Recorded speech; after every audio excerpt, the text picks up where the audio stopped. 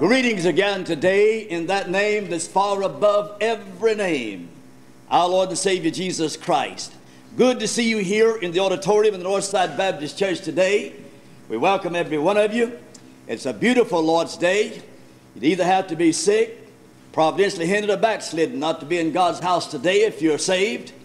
And I appreciate you that are present here. And I appreciate you out in the radio listening audience. May God bless you today as you listen in the Northside Baptist Church hour that's coming to you live right from the auditorium of the Northside Baptist Church here in Athens, Georgia. Now this is Preacher Edward speaking. We're hoping during this hour coming up we can be an inspiration to many people. Now the music and the message will be on cassette tape. It'll be tape number 190. If you'd like to have this tape, we send it out for a gift of $3, in which we use the gift to help defray our radio expense. And it's tape 190. Now, if you'd like to have a list of our cassette tape, we'd be glad to send you a list. We can send you about a list of about 186. We have a few others we haven't put on the list as yet. Now, the tape last Sunday, tape number 189, was Why Worry, Worry What? Everybody needs that tape. And we have many good cassette tape that can be a blessing to you, and especially to dear shut-in people out in the radio listening audience. And write in and get these tapes, because in getting them, you help take care of the radio expense. Now, this is Radio Anniversary Month. If God permits us to continue to broadcast the gospel through the last day of this month, the month of August, that will complete 37 years of daily broadcasting from the classic city of Athens, Georgia. That's 37 years of daily broadcasting. When we went on the air, it was predicted by many, you'll never make it. You'll never be able to stay on. Great preachers have been on the radio, and a little fellow like you, Brother Edwards, can't make it on radio by faith. That's been 37 years ago almost, and I guess some of those people that are not dead still saying, well, I wondered how he made it. Well, God put us on the air, and God's kept us on the air. And God has spoken to the hearts of His people to work with us. And there's a few of you people that's been standing by this ministry since we've been on the air for 37 years. They have come and gone, and God's blessed and used the ministry. There's people in heaven today because of it. There's people preaching the gospel because of it. There's people on the mission field because of this radio ministry. There's churches been organized and built because of this ministry. And we thank God for the open door. It's the hand of God. God opened the door, and I most certainly would want to be guilty of trying to close it. I want it to stay open until God says it's enough. And when God says it's enough, that'll be it. So the Lord willing, 37 years of radio broadcasting will come to a completion at the end of this month, the Lord willing. Radio month, write to me. In the past, we've had a few people that say, Preacher Edwards, I want to send you $1 each year you've been on the air, and I appreciated that. It's helped us defray our radio expense. If God should move up on your heart sometime this month to do that, it'll be appreciated, of course. Now, if you have your Bible, I want you to turn to 1 Kings chapter 8, Acts chapter 2, and of course chapter 4 of Acts. I want to read first of all from 1 Kings chapter 8. I'm going to speak today on this subject, the church in Jerusalem. The church in Jerusalem. Let's find out a little something about it and why it was there, why God started the church in Jerusalem. And it's a real pattern, it should be, for our churches today. If you want to find out what kind of church we need, look at the church there in Jerusalem back in the beginning. Now you say, what does 1 Kings chapter 8 have to do with it? Well, I want to point out to you something about how God meets His people. In verse 12, it says there, Then spake Solomon, the Lord said that he would dwell in the thick darkness. I have surely built thee an house to dwell in, a settled place for thee to abide in forever. And the king turned his face about and blessed all the congregation of Israel. And all the congregation of Israel stood. And he said, Blessed be the Lord God of Israel, which spake with his mouth unto David my father, and hath with his hand fulfilled it, saying, Since the day that I brought forth my people Israel out of Egypt, I chose no city out of all the tribes of Israel to build an house, that my name might be therein. but I chose David to be over my people in Israel. And it was in the heart of David my father to build a house for the name of the Lord God of Israel. And the Lord said unto David my father, whereas it was in thine heart to build a house unto my name, thou didst well, it was in thine heart. Nevertheless, thou shalt not build the house, but thy son that shall come forth out of thy loins, he shall build the house unto my name. And the Lord hath performed his word that he spake, and I am risen up in the room of David my father, and sit on the throne of Israel. And the Lord promised, and have built a house for the name of the Lord God of Israel. Thou set there a place for the ark, wherein is the covenant of the Lord, which he made with our fathers when he brought them out of the land of Egypt. Now that's as far as I'm reading in 1 Kings. Now turn to Acts chapter 2, will you please? And let's take a look beginning at verse 42. Acts 2:42. Page 1152. And they continued steadfast in the apostles' doctrine and fellowship, and in breaking of bread and in prayers. And fear came upon every soul, and many wonders and signs were done by the apostles. And all that believed were together and had all things common, and sold their possessions and goods, and parted them to all men, as every man had need. And they continued daily with one accord in the temple, breaking bread from house to house, did eat their meat with gladness and singleness of heart, praising God and having favor with all the people. And the Lord added to the church daily such as should be saved. Now look at Acts chapter 4 and verse 32 of Acts chapter 4. We began reading there with verse 32. And the multitude of them that believed were of one heart and of one soul. Neither said any of them that aught of the things which he possessed was his own, but they had all things common. And with great power gave the apostles witness to the resurrection of the Lord Jesus, and great grace was upon them all. Neither was there any among them that lacked, for as many as were possessed of lands or houses sold them, and brought the prices of the things that were sold, and laid them down at the apostles' feet, and distribution was made unto every man according as he had need. And Joses, who by the apostles was surnamed Barnabas, which has been interpreted the son of consolation, a Levite of the country of Cyprus, having land sold it, and brought the money, and laid it at the apostles' feet. Now in the book of Ephesians chapter 5 and verse 25, you don't have to turn there, but it says there that Jesus loved the church and gave himself for it. I would not want to live in a land where there's no church.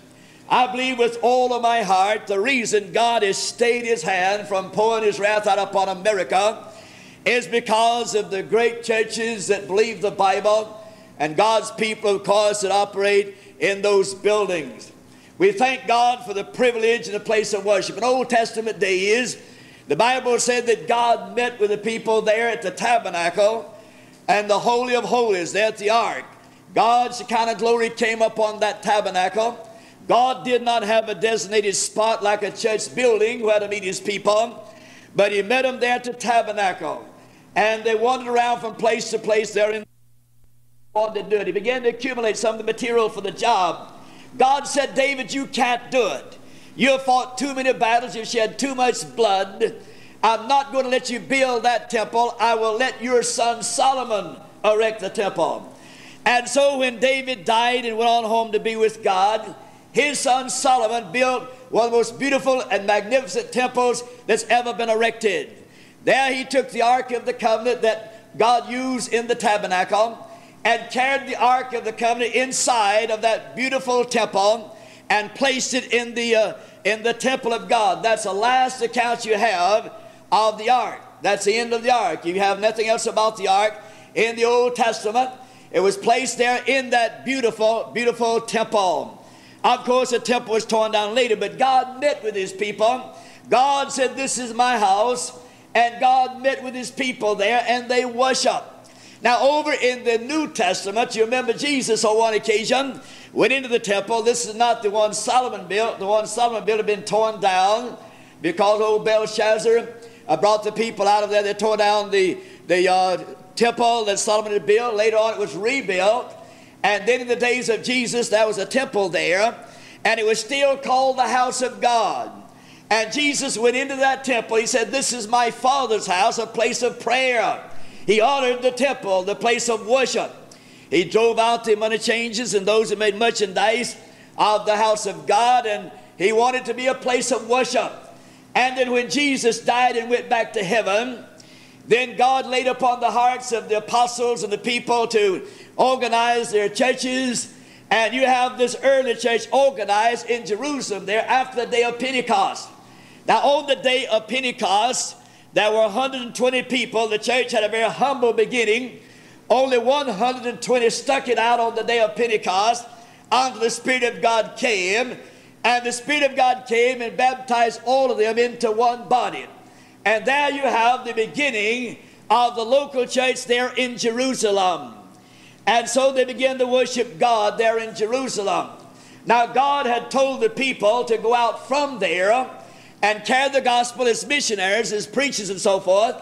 But they were having such a good time there in Jerusalem, they kindly decided that they'd just maybe hang around a little longer. They were liking it there. And God allowed a young bully, a young man by the name of Saul, a little Jew, to go in there and raise the devil and persecute them and scatter them like a stone thrown among a covey of quail. And when Saul of Tarsus got in there and got through with that crowd, they'd scattered out and gone in the directions where God intended for them to go.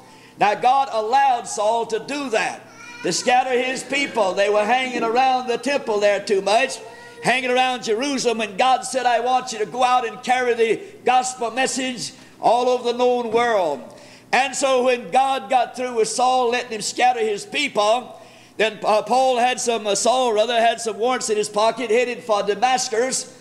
And on the way to Damascus, God struck him down and saved him and said, Saul, I'm going to show you what great things you must suffer for my name's sake. And I want you to carry the gospel message as a missionary and establish churches all over the known world. And Saul set out and became one of the greatest preachers, one of the greatest missionaries who've ever known. It's because of Paul that we're sitting here today worshiping God. Paul is the one that carried the gospel into Europe. He carried the first gospel message into Europe, and out of Europe came our forefathers, most of us. And that's why we're here today. If we owe anything to any apostle above any other, it would be to Paul, because he's responsible for us having this gospel here in America today, where our forefathers brought it here years ago, and how we thank God for that. But God started that church. Now the church is very important in the sight of God. You have a lot of church members today that take the church too lightly.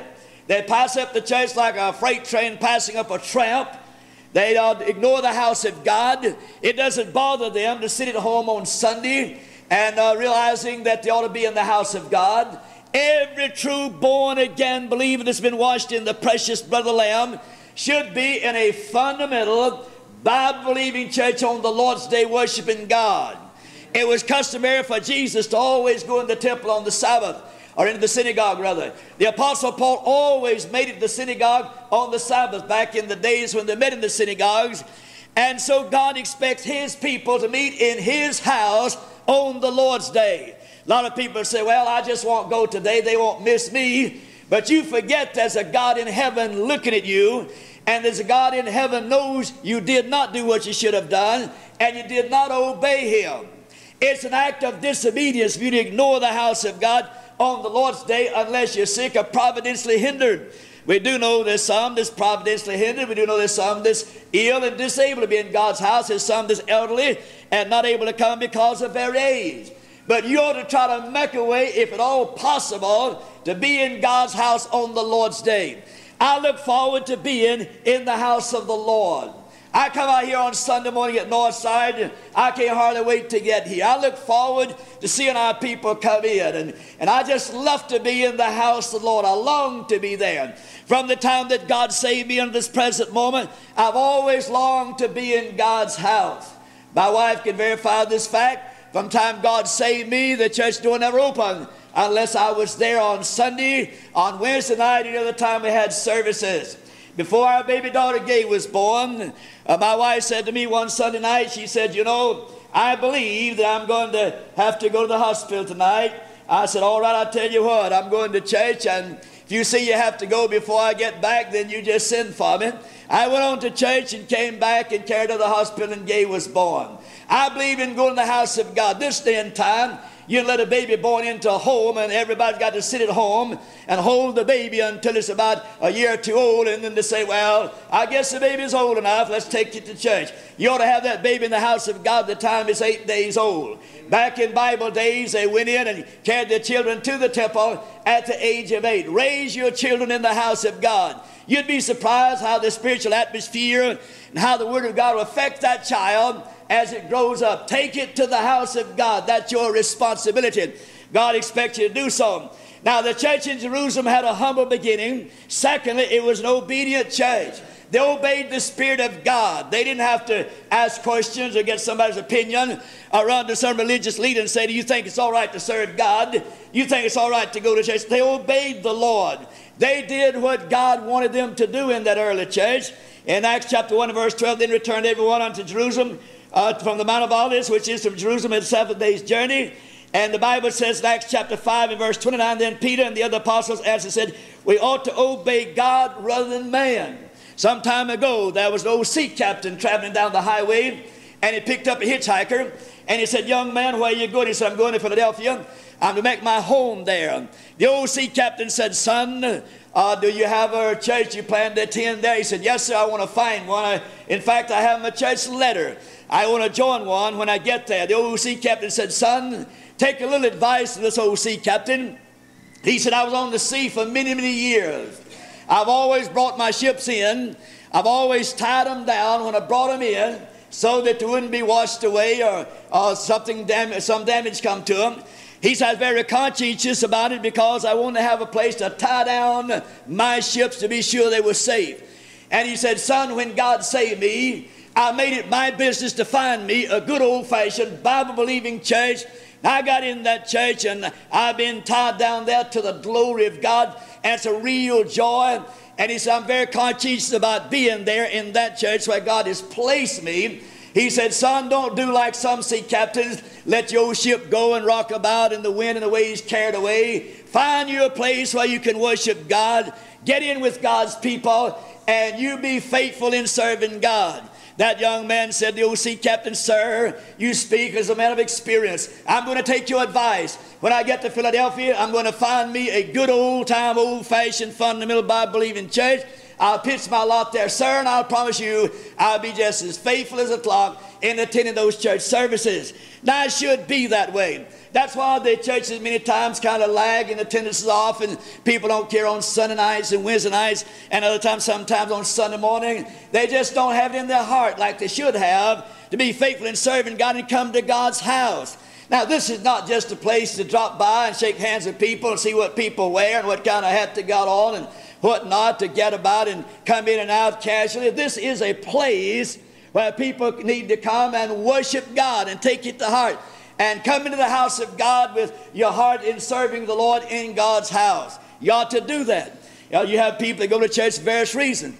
I've known young men looking for a wife, and many times if you want to find a good wife, some young men know where to find them. They go to the house of God. They find them a beautiful young girl. They start courting that girl and just look at them. They act so pious that you think they're just waiting for vacancy in the Trinity so they can take over.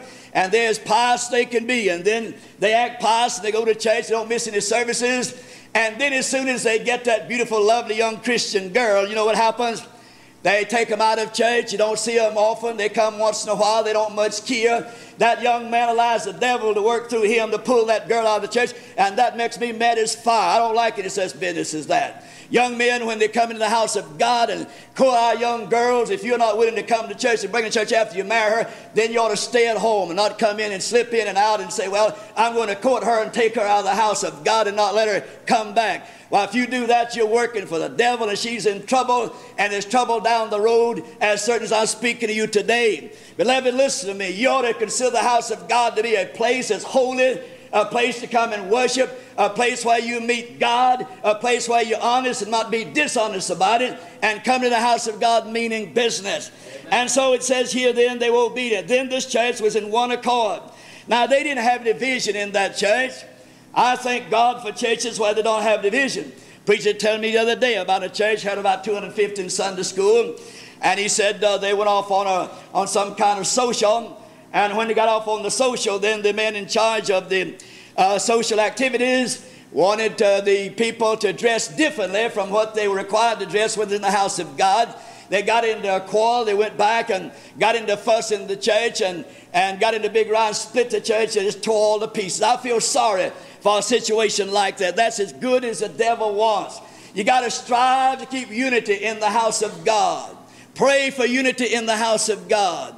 Pray that no division or split or come into the house of God. See, the strategy of Satan is to divide and conquer.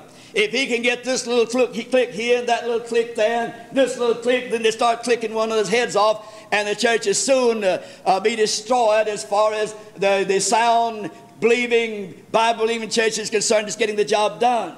I thank God for Northside. We don't have any division here. And if I can keep from ever having one here, we won't have one if it's in my power to keep from having one. That's a pastor's responsibility. He's overseer of the flock. He's keep his eyes open and his ears open and try to keep peace in the house of God and no division. He's responsible to a certain extent for any kind of division that might come in the church. Sometimes they come in spite of all the pastor can do. But it's his responsibility, if he can, not to allow divisions to come into his church. If he sees the devil working and see a division about to come into the church, he needs to nip the thing in the bud and take care of it before it blossoms out. That's his responsibility. If you don't do that, God will hold him responsible.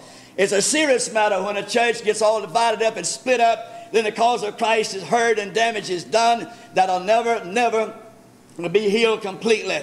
I've seen it happen in my days gone by, in the early years of my ministry. If I had my time to go over, I had some little things that happened that never happened if I had my time to go over again. But hindsight, of course, is better than foresight, I suppose. You live and learn as you move along. But you need to strive to keep things moving forward to the glory of God. And they were all in one accord. The Bible says in Acts 2:1, when the day of Pentecost was fully come, they were all with one accord.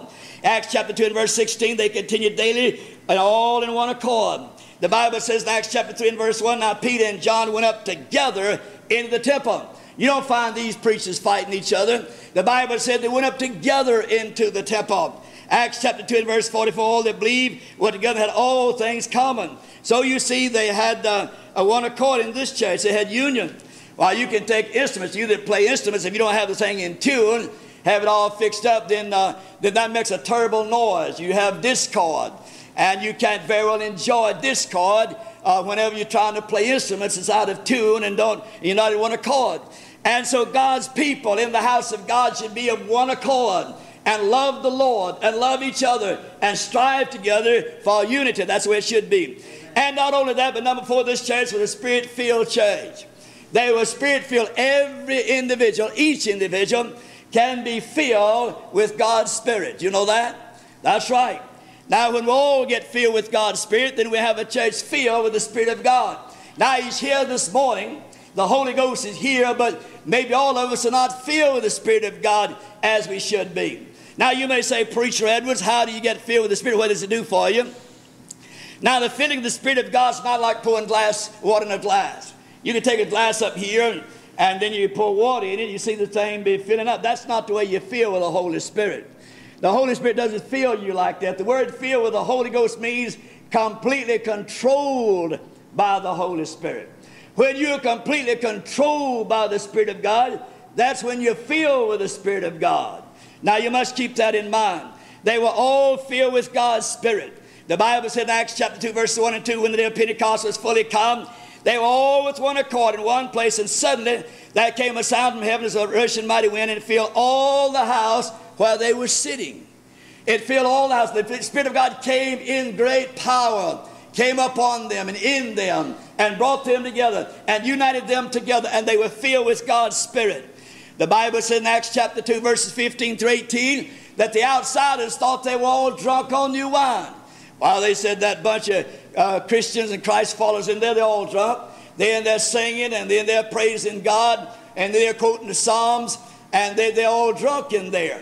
Simon Peter stood up and said, well, we are not drunk. We are not drunk as you suppose, you think. Well, it's on the 9th hour of the day, 9 o'clock in the morning. Now, people didn't get drunk by 9 o'clock in the morning. This day and time, they don't get sober at that time. But back then, they didn't dare to get drunk by 9 in the morning. And so he said, these are not drunk as you suppose, seeing it's just 9 o'clock in the morning. He said, this is that which was spoken of the prophet Joel. In the last days, I'll pour out the Spirit of God upon you. And it was fulfilled on the day of Pentecost. And they went forward filled with God's Spirit, filled with joy, filled with boldness, and witnessing for God. Now, the fullness or the complete control of God's Spirit will make you bold in the Lord. It'll give you joy. It'll give you peace. It'll give you power you need to get the job done. It's not more degrees we need today. We have the most highly educated ministry that the church age has ever known. We have the most highly educated church workers that the church has ever known anything about. And I'm sorry to say, we have less power with God. What we need is the power of the Holy Ghost upon our endeavors. There's not a one of us here but what can be used of God. If you can't read your name in boxcar letters, if you got the power of the Holy Spirit, you can do things for God. Dwight L. Moody never finished grammar school. He only finished the 5th grade and hardly got through the 5th grade in school. But Dwight L. Moody was never an ordained preacher, but he could witness and he could preach and teach. Never ordained to be a minister. That man went out less than the 5th grade education, filled with the power of the Holy Ghost, took England in one hand and said, "Where America?" in the other hand, rocked them together for God, and robbed hell of over 1 million people. That man won over 1 million people to God in his lifetime. He was a great soul winner. He went out witnessing for the Lord and went out and got the job done. Now, this church back in Jerusalem was a praying church. Now, that's one of our greatest needs today. We might as well admit it. I wouldn't embarrass you. I'd hate to embarrass anyone. But I just wondered if I should ask how many of you spent at least 10 minutes in prayer since last Sunday. You'd be greatly embarrassed. You wouldn't want to lie about it, and you'd be greatly embarrassed. Now, you know yourself whether you spent at least 10 minutes in prayer since last Sunday. While people back in there in the church, they spent hours in prayer. They went to the church at the hour of prayer and prayed and spent hours on their knees before God. Every last one of us pray too little. We don't pray like we should, and that's one reason we don't have the power in God's house today like we ought to have, like they had back in those days. And they prayed. The Bible said in Acts chapter 3 and verse 1, now Peter and John went up together into the temple at the hour of prayer, being the 9th hour. That was 9 o'clock in the morning. They went up to pray, or rather 3 o'clock in the afternoon, 3 o'clock in the afternoon, they went up to pray. Acts chapter 4 and verse 31, when they had prayed, the place was shaken. When they had prayed, the place was shaken by the power of God's Spirit. In Acts chapter 6 and verse 4, but you will give yourselves continue to prayer and to the ministry of the Word of God. That's why they chose 7 men to serve tables, that the preachers might give themselves to prayer and to the ministry of the Word of God. Now, a preacher has to pray, he has to study, he has to prepare himself for the ministry. And that's why you have deacons in your church to help the preacher out in things that they can do so he can have his time for prayer and the study of God's Word. Then number 6, this was a going church. They went everywhere telling the old story.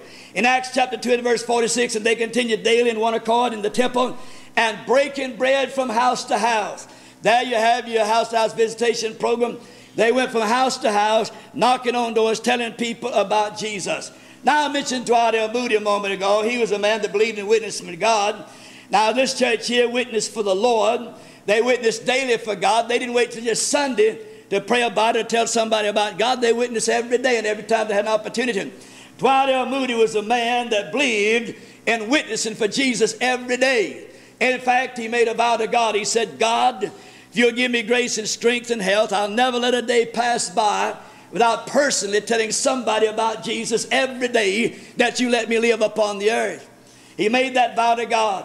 One day, Dwight L. Moody was real busy, and he went to bed that night and he happened to think, I haven't told anybody today personally about Jesus. And he got up out of the bed and put on his clothes, and it was about 11 o'clock at night, and he went down the street. Tall man leaning up against a light post walked up and tapped him upon the shoulder and said to him, Mister, I come to find out if do you know grace? He said, what do you mean grace? He said, I'm talking about the grace of God. He said, no, I don't guess I do. And he said, well, I'll tell you, sir, I want to tell you about Jesus. I want to tell you about the grace of God. I want to get you saved. He said, that's none of your business. And Mr. Moody said, that is my business. Oh, he said, then you must be Mr. Moody. He said, yes, I'm Mr. Moody. And he talked to the man, witnessed to him. The man did not come to Christ. And Mr. Moody went back and went to bed. He told the man before he left, he said, at any time that I can help you, if you want to get saved, He told him where he lived. You come knock on my door. I'll open the door and invite you in and tell you about Jesus Christ. Mr. Moody went back and went to bed. About 3 o'clock that morning, somebody banged on his door like he was going to tear it down. He got up and went to the door. There stood that man. He had been crying. He was trembling. He said, Mr. Moody, I hadn't been able to rest. I can't go to sleep. I can't eat. I can't do anything. Since you talked to me up there last night and said, I just want to get saved. I want to get right with God. Mr. Moody said, man, come on in. Came on in. He took the Bible and led the man to Jesus Christ. Now, Dwight L. Moody was a man that took the advantage of every opportunity he had to try to witness to somebody. And very few do that today. Not many preachers, let alone lay people, take the opportunity, advantage they have to tell somebody about Jesus Christ. But that was a witnessing church. And then it was a God-fearing. They feared God. You don't have many people today that fear God. They feared God. Beloved, if they didn't do what God wanted to do, if they didn't go to the prayer meeting, if they didn't go to church, if they didn't witness, they didn't pray, they feared God. And therefore, because they feared the Lord, God gave them great power. In Acts 2:43, and fear came upon every soul, and many wonders and signs were done by the apostles. Acts chapter 5, verse 11, and great fear came upon all the church, and as many as heard these things. The trouble in our church this day, there's no fear of God in the hearts of the people. People get up on Sunday and take off. I see a cousin Jane across the mountains, Aunt Mary or Uncle John or somebody, and never even think about the house of God on the Lord's day. They can lay in bed on Sunday morning, never think about getting out of the bed and going to the house of God. There's no fear of God in their hearts. That's why they do it. They just don't love God and don't fear God. Now, there's some that can't because of age, and some because of being providentially hindered, some because of illness, but multitudes could. But there's no fear of God. And then again, this church was a giving church. The church in that day believed in Christian giving. Every born-again believer ought to believe in Christian giving. It's biblical. It's taught all the way through the Bible. It's doing God's business. It's financing God's works, laying up treasures in heaven. Every born-again believer ought to at least tithe their income in the work of God. And then above that, you ought to give Jesus a love gift along, above your tithe, because you love Him. And God will bless you. The first fruit belongs to God. Give God His part. You take care of God's business and God will take care of yours. You ignore God and His business, God will ignore you and your business. Yeah, you better mark that down. Now you honor God, God will honor you. And then finally, this was a persecuted church. They went everywhere telling the people about Jesus. They were persecuted. Acts chapter 5 verse 40. And to him they agreed, and when they had called the apostles and beaten them, they commanded that they should not speak the name of Jesus, and to let them go. But they went everywhere speaking the name of Jesus. They were whipped. They were put to death. They cut John's brother James' head off. They stoned Stephen to death. They put Peter in jail. And every last one of the apostles were martyred for the cause of God. They were put to death for the cause of God except John. We don't know how John died. He was the younger of the 12, and he outlived the others. They did throw him in a barrel of hot oil, and he escaped out of that and lived longer. But he lived to be an old man, and we don't know how he died. But all the rest died. I assume they put him to death in the end. I assume that all 11 of those apostles, including Paul, which made 12, were put to death for the cause of Jesus Christ. Of course, Judas Iscariot was never saved without hanged himself. And God raised up Paul in his place. Now, I believe all 12 of them died a martyr's death. That meant they'll all get a martyr's reward at the judgment seat of Christ. And when you suffer persecution for the cause of God, put forth that special effort, sacrifice, serve God when you feel like it, and when you don't feel like it, go ahead and serve God anyway. God keeps a record, and God rewards you for it at the end of life's journey. I brought you a message on the church in Jerusalem. As we see the church in Jerusalem, we wonder how far short we come when we take a look at the church in Jerusalem. Let's search our hearts and ask God to help us to be like these believers as we sojourn for the Lord. You'll listen well. Stand to your feet, please, for a word of prayer. Our Father, I pray that you'll take the message today and use it, not only here in Northside Baptist Church, but also out in the radio listening audience. Pray that you'll have your way in this invitation. May your name be honored. May Jesus be glorified in all we say or do. We'll thank you, our Father, for whatever you do. In the precious holy name of our dear Lord, amen. Now listen to me. Debbie's going to play for us. As Debbie plays on the instrument, if you're here today unsaved, if you're here today walking afar off, if you're here today looking for a church home, or for any reason God may impress upon you to come forward, you just walk down this aisle and we'll help you today. Just obey the Lord while she plays a couple of stanzas. How about it?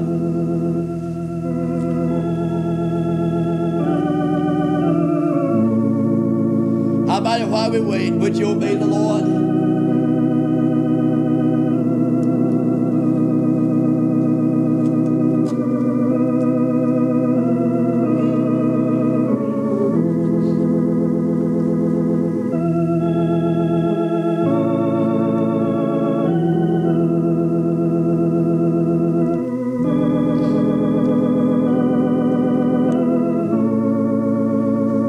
God is speaking. I've delivered the message God laid on my heart. It's up to you now to do something about it.